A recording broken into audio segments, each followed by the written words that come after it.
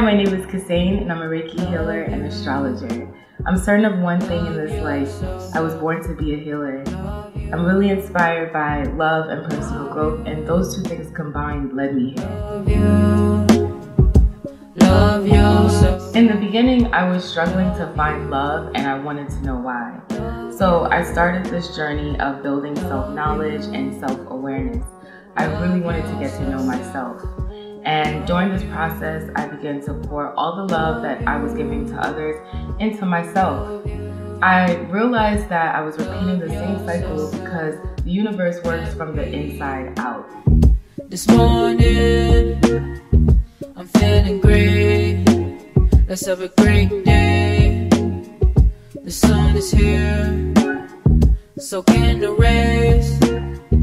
The grass is green. My outside world was only reflecting how I felt about myself internally, and your state of your relationships will always reflect how you feel about yourself.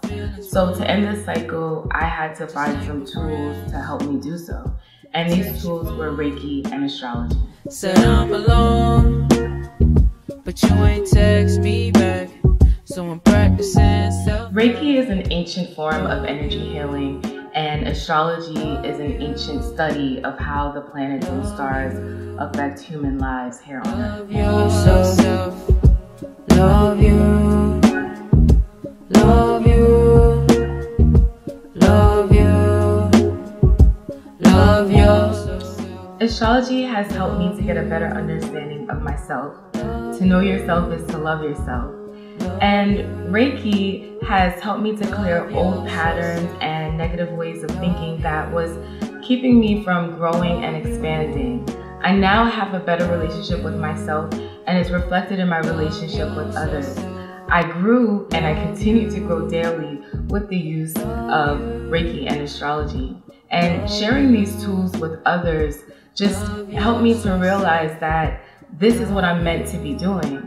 I don't have a choice. This is my purpose. Love you, love yourself, love you, love you, love you, love yourself. A typical Reiki session with me includes breath work and meditation. I also use sound bowls, pendulums, crystals.